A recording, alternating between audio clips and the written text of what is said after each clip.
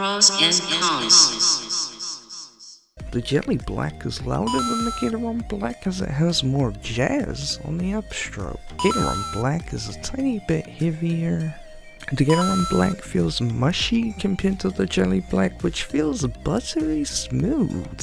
The Gateron Black requires lubing and filming before it feels and sounds as good as the Jelly Black. Jelly Black is COVID-19 lockdown tight, so cannot be filmed, and only has minor improvements with lube. There is basically no wobble on the Jelly Black. Still has magnitude 9 earthquake wobble even after filming.